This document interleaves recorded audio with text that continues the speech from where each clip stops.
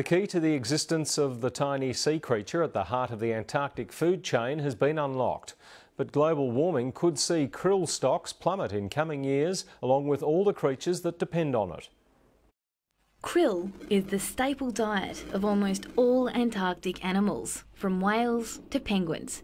But until now, exactly what the tiny shrimp-like creature eats to survive the long, dark winter months has been a mystery. We do believe they, especially krill, especially the larval krill, the baby krills, heavily rely on the sea ice algae. That algae, the most nutritious food source available, grows on the underside of sea ice. But new research shows the main winter diet of the ocean's food source is under threat. Warming sea temperatures have led to increased levels of moisture in the atmosphere, which in turn creates more snow. A thicker snow cover would lead to a reduction in light penetrating through the sea ice, and therefore the environment for the algae to grow would be darker, which is probably not as good. Baby krill depend on algae to survive their first winter and to develop a layer of insulating fat.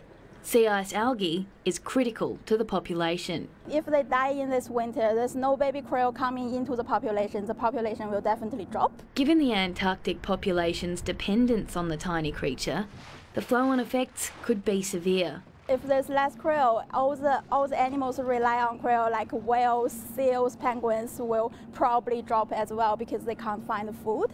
Professor Jia is exploring new ways to illustrate the impacts of the potential threat to the krill population. She says it's time for the world to rethink its appetite for krill. Jane Ryan, ABC News.